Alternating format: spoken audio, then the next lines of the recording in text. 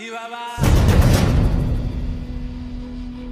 you've been sleeping under a rock, then you must have missed that Disney is remaking The Lion King, and it's going to be amazing. The movie is actually fully CGI, along the lines of The Jungle Book, which featured CGI animals and environments. Now one of Disney's biggest films ever will be reborn, and we've got your first look at the entire cast. It is time! The Lion King tells the epic tale of Simba, who will be voiced by Donald Glover. Simba's sidekick and royal lovebug, Nala, will be voiced by none other than the amazing Beyoncé. Newcomers J.D. McCrary and Shahadi Wright-Joseph will take on the roles of young Simba and Nala. The only character to have the same voice as the animated film is Mufasa, voiced by the legendary James Earl Jones.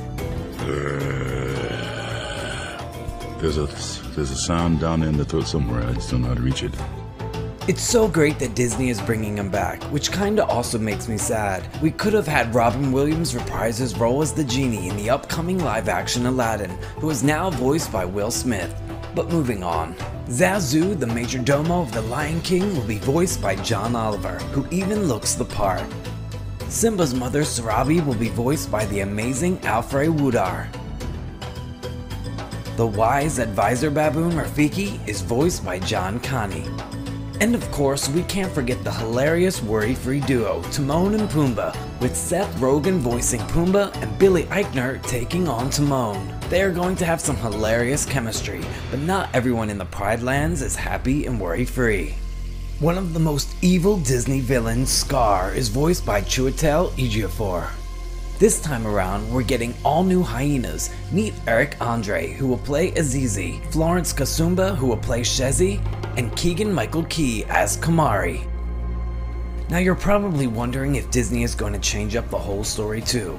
Well, worry no more. The official synopsis for the film follows very closely to its animated predecessor, with Scar coming up with an evil plan. What are you supposed to do? Kill Mufasa? Precisely. Resulting in Simba's exile, where he learns to grow up and eventually takes back what is rightfully his.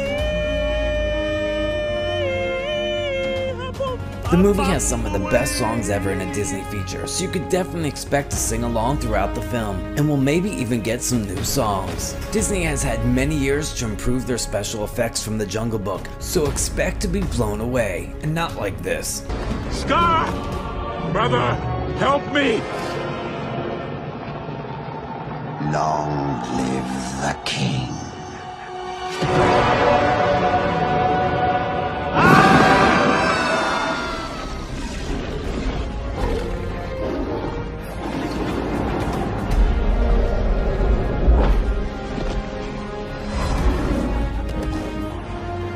On second thought, I would actually love a movie like that. The Lion King is hands down my favorite Disney animated film, with great characters, epic landscapes, unforgettable music, and a timeless story. I cannot wait to see what Disney does with it, using state-of-the-art filmmaking techniques to bring the treasured characters to life in a whole new way. The Lion King roars into theaters on July 19th.